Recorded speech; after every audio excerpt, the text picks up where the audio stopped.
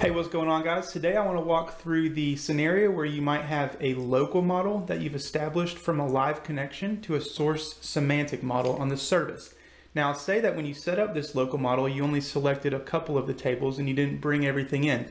Well, now you want to go back and you want to add a couple additional tables that exist at the source semantic model. What you don't want to do is create a second connection and go in and connect to the semantic model again and then establish relationships on the back end. That's a waste of time. We might as well use the relationships and model that exists at the source. This is a very easy and simple solution, but I get this question a lot. So let's go ahead and look at my screen and we can walk through how to do this. All right, guys, so as you can see on my screen, I've got this test sales report here, and this is connected live to the Power BI semantic model Dunder Mifflin sales master data set, which is in my demo workspace. And just if we look at the lineage on the service, you'll see that it is indeed connected directly to that Dunder Mifflin sales master data set via live connection. So the idea before we get to the local model and DirectQuery connection piece is what happens when I come into the master report here, or the master data set, and I add an additional table. Will that flow through to the end user report, or I guess the end user facing report? Well, in live connection, if I were to add a new table, establish a relationship, whatever, if you go to the report file that's connected live and click refresh, that would automatically populate here because it's connected live. So it's just mirroring the model of the semantic model that it's connected to. Now things start to change a little bit when you switch this to a DirectQuery connection by making changes to the model and adding a local model. Let's go ahead and see how all that works. So I'm going to click on make changes to this model down here at the bottom, and you can also do this under the modeling tab on the far right. Now we've got another video on this, but basically we are adding a local component or a local layer to our report and switching it from a live connection to a DirectQuery connection. So I'm going to go ahead and click on that, and then it's going to pop up with a window. All right, as you can see here, these are all the tables within our master sales data set. It defaults to selecting all. As you can see, there's this little checkbox next to the data set itself. And so if I were to click submit, it would pull in everything, and we can actually test this out. So let's go ahead and click submit. We'll let that load for a second. All right, now you can see at the bottom that it switched from that live connection to a DirectQuery storage mode. So if I go to my source master dataset file here, and let's just, for example, we'll add just kind of a test table. So down here, I'm just gonna call this test table. I'm gonna click load.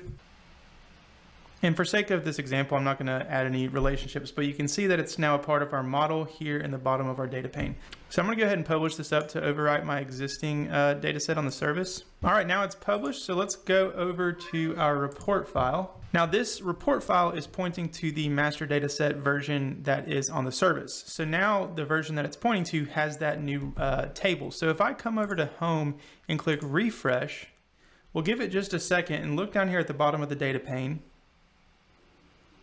You'll see that that test table automatically populates. And this behavior pretty much mirrors the same thing we would see when refreshing a live connection. Now, the reason that this does this is that when we established the local model, we had all selected. So whenever changes are made in terms of additional tables being added to the master data set, they'll automatically flow to your end report. Now, the question at hand today is a little bit different. So let's go back to our master data set and revert it back. So I'm going to delete this test table and publish it back up.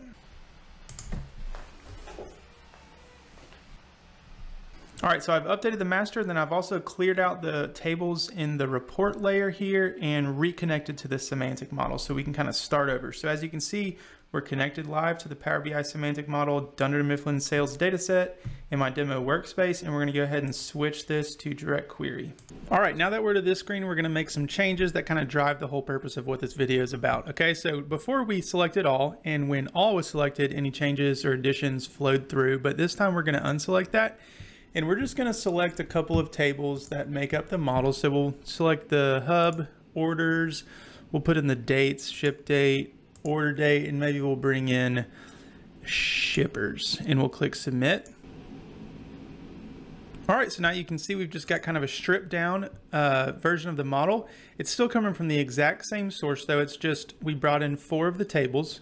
Now the question is, what if a new table was added to the source semantic model? Or what if we changed our mind and had already kind of built out the whole report, but wanted to add one of the other tables? Well, what you don't do is click on Get Data and go to Semantic Models and try to resource it there, because it's going to ultimately create a second connection to the analysis services semantic model, and then you're going to have to establish all the relationships manually, and it's just not a good way to go about it. As mentioned in the intro to the video, we really just want to lean on the existing model and bring in the tables as they exist in the model from the source. So what we're going to do is go to File, come down to Options and Settings, and click on Data Source Settings. Here you can see that we're selected on that DirectQuery source, and we're going to click Change Source.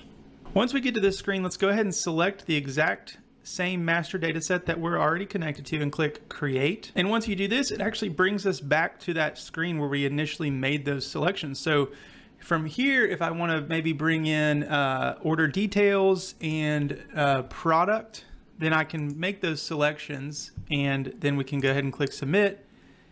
It's going to load those changes, and I can close out of that. And as you can see over here, we've got products and order details existing in the model now. So that is how you do this, and I hope that this has been enlightening for some of you. If you have any questions, please feel free to leave a comment or reach out via email, and I hope to see you in the next video. Thanks.